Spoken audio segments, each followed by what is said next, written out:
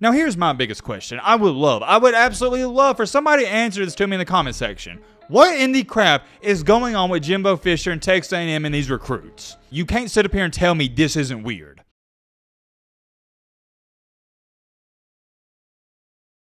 College football is currently in one of the weirdest states I've ever seen it in during any offseason. What do I mean by that? What am I talking about? Well, first things first, we got this entire crap show going at Colorado. We'll talk about that later tonight. We got all these quarterback battles going on. I can't remember the last time there was this many quarterback battles going on at top schools in the country. And then we got this going on at Texas A&M. The past couple of weeks has been chaotic to say the least, and I don't think it's going to slow down anytime soon. There's just a ton of stuff going on. And remember a couple of days ago when we talked about the player at Texas A&M that's being forced out?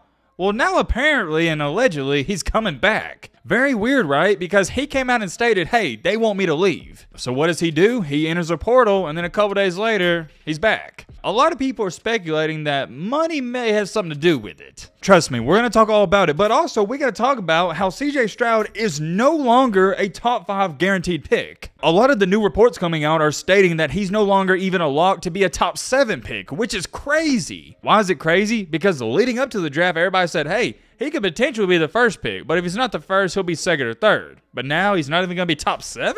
I can't speak for you, but I can speak for myself, and I find that rather intriguing. We're going to check that out, but also we're going to take a look at some of these Oklahoma comments that y'all left on the previous video. I asked Oklahoma fans what in the crap is going on there, and we got some responses. You're not going to want to miss these. Are they good responses? Well, I'll let you guys be the judge of that in the comments. Has Oklahoma actually improved on defense? Are they a legit contender? We're going to talk about it. It goes without being said, it's going to be another jam-packed video. Get your snack, get your popcorn ready. As always, we're on the road to 300K. If you like college football content, consider subscribing. It's 100% free. You can always unsubscribe later. All right, Matt, blah, blah, blah. Subscribe, without further ado.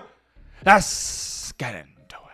You know what? I was going to start out with the Oklahoma topic, but let's talk about CJ Stroud first. Get it out the way. I do want to speak on this, but I don't want to talk about it too much. As we all know, the NFL draft, it's coming up. I believe it's on Thursday, the 27th. That's only a couple days. Leading up to the draft, everybody's like, okay, Bryce Young, CJ Stroud, they're QB1, QB2. But just like Lee Corso says, not so fast, my friend. I've seen this floating around the past couple of weeks that Will Levis and Anthony Richardson might get selected before CJ Stroud. Do I agree with that? No, not necessarily, but that's a different conversation for a different day. Here's what we're going to talk about. The reports have came out that CJ Stroud is reportedly no longer a quote-unquote surefire top 5 selection. NBC Sports' Peter King said he believes Stroud isn't even a lock to go within the top 7 picks. Like most people out there, including myself, you're probably sitting there going, okay, what in the crap happened? He was supposed to be a top 3 pick. Well, here's what happened. Remember that S2 cognition test we've been talking about? Well, he did so bad on it, some NFL executives are labeling him as a bust. And another NFL executive said he's never had someone grade that low on a test and play well. I told you guys this either yesterday or the day before. I'm going to say it again.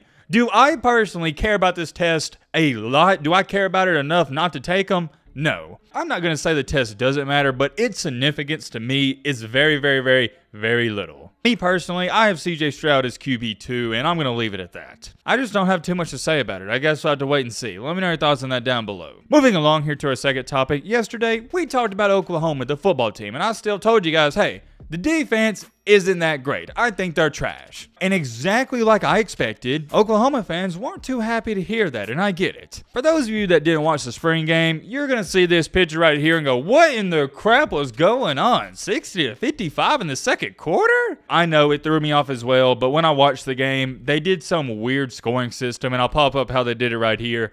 I don't understand it. I don't know why all these teams try to do these new formats, but it is what it is. And if you actually want to break this down, the defense did do pretty good in that game. Taking it a step even farther, the defense won the game. But here's a comment from Rob that I would like to address. Let's check it out. Hey Matt, always enjoy when you bring up Oklahoma, even if it isn't necessarily positive. This might be a little long, but I attended the game and I gotta say defensively, they looked pretty dang good. As someone that has followed this team for 20 years now, we've gotten used to a certain kind of athlete on defense during the Riley years, and what I saw on that field were not those type of athletes. These were the kind of guys that used to push Oklahoma around in the playoffs. This is a complete rebuild, down to the studs. Venables has had a top 5 or top 10 defense every year for the last decade, and obviously has connections and pull all over the country and lands incredible recruits. But the sideline to sideline speed was way faster. Guys weren't thinking as much. They were in the right spots. I couldn't believe how many new people made made this team look completely different. The transfer portal combined with elite high school recruiting is a heck of a tool when done right, but yes, there was a ton that sat out. The O-line really banged up as well. The scoring system was wonky, but they actually had to abandon it in the second half because the defense was fixing to run away with it. To be honest, I think you're the first person to have a negative opinion about the defense performance yesterday, but then again, most of the other big football channels haven't put videos out yet, so we shall see. At least us that follow the program religiously feel a lot better after yesterday. We still need some wide receivers though, and they had 10 5-stars, ton of 4-stars, something crazy, almost like 100 athletes visiting. There's a lot of momentum at Oklahoma right now. It's boiling, and it feels like the top is fixing to puff off. As always, thanks for the discussion, Matt. I know that was long and lengthy, but I did want to read it out. And I also saw many other comments from people saying, yo, Matt, what are you talking about? I thought the defense did good. And I see where y'all are coming from, but I think you missed my point in that video. And maybe I didn't make it clear. Maybe it's my fault. Here's what I am going to do, though. I'll make it clear right now. I didn't care how good the defense would have played in that spring game. I'm still labeling them as trash. Why is that? Because I'm going off of what I saw last year. And saying it was trash last year would be sugarcoating it. Currently, as to where it stands, I think Oklahoma has a great offense and a terrible defense. And my opinion will not change until the regular season starts. Yet again, let me make this clear. No matter how good the defense would have played in the spring game, I'm not changing my opinion on them. You want me to give Oklahoma's defense some credit? You got to go out there next year and get a couple of stops. I'm not going to watch one spring game where they look decent, where they look okay and go, okay, yeah, Brent Venables, he's fixed the defense. They're ready to go. No, I'm not doing that. Your defense has got to look good against these Big 12 teams, and then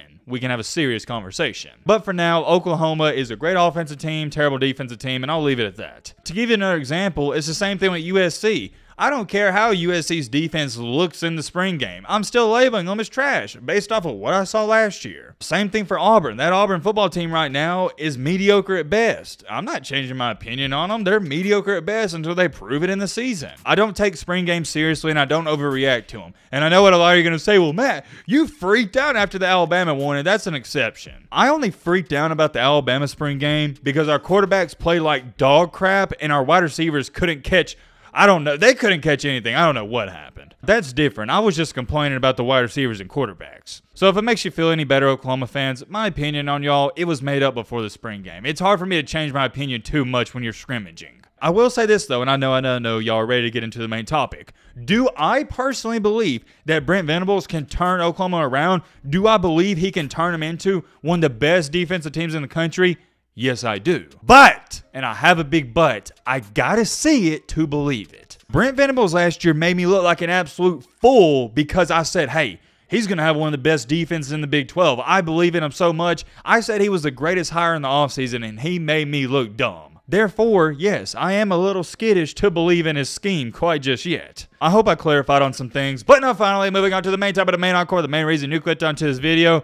We gotta talk about what's going on at College Station. Okay, we already talked about this. You should be familiar with it. It was only a couple days ago. Texas A&M had a cornerback who goes by the name of Bobby Taylor. Well, out of nowhere, news comes out that Bobby Taylor, he's entering the transfer portal. No big deal, right? No reason to talk about it. Well, he goes on Instagram and says, "Don't think I wanted to leave." That's where this conversation sparked up because he basically insinuated they forced him out. And why it was so weird is because he was on Twitter only a couple days before saying, hey, I'm happy here. It's awesome here. Let's have this kid come on and visit. Then 24 hours later, he's going, yep, I got to enter the portal. They're making me leave. Very odd situation. We talked all about that. He's in the portal, but guess what? About a day ago, he announces, yeah, I'm coming back to A&M. Now, here's my biggest question. I would absolutely love for somebody to answer this to me in the comment section. What in the crap is going on with Jimbo Fisher and Texas A&M and these recruits? You can't sit up here and tell me this isn't weird. A kid is extremely happy there. A day later, he announces he's being forced to enter the transfer portal. Then 2 days later, he announces he's coming back. What's going on? Check this comment out. This is from Hayden talking about Bobby Taylor and A&M, and he has some insight because he goes there. Hayden stated, hey Matt, love the videos. As someone who is currently a student at Texas A&M and tries to stay in the loop with everything going on with the team, I felt like Bobby Taylor may have been buried on the depth chart for cornerbacks. He was a guy who was locked into playing with A&M since commit, and heck, he even recruited a couple players to join him in the 2022 class. I just feel like he wanted to have playing time at the position and felt like he couldn't get any playing time due to being under multiple cornerbacks on the depth chart that joined A&M via the transfer portal. Very great comment. Thank you for the insight, by the way, and that's what everybody said on that video. Well, here's my question on all this. If that's true, Why is he coming back? When I say that, I'm not trying to be sarcastic or anything like that. It is a genuine question. Something weird is going on there. I don't know if it's money related. I don't know what it is. I'm just going to label it as this. It's weird, it's strange, it's odd. Because the reasons that everybody stated on that video from people at A&M doesn't even add up anymore. If he entered the portal because of playing time, well, he wouldn't have came back, right? The only logical thing I can think of is this has got to be a money situation. Am I crazy for saying that? I don't know another scenario where this adds up or makes sense. This has to be a money situation. The check didn't clear. He said, all right, y'all ain't going to pay me. I'm entering the portal. And then 2 days later, the check cleared, or they was like, hey, we'll pay you, man. Just come back. And he's back. Yet again, I'm not trying to be a smart aleck about this. That's the only thing that makes sense to me. I could be wrong, though. And regardless of it, it doesn't matter. He's back, and it is a big, I guess you could say, re-pickup for A&M. I think Bobby Taylor is a good cornerback, and I think he could succeed at A&M and maybe in the NFL one day. The greatest part about this channel, though, is we have a big community of college football fans, and I know my A&M fans will let me know in the comments. So yet again, I'm asking, let me know. We are posting another video. Yes, that is right. You heard me correctly. We are posting another video tonight, so stay tuned. I got a lot to work on. I got to get this video up. Hope you guys enjoyed. I'll see you later. Let me know your thoughts down below. But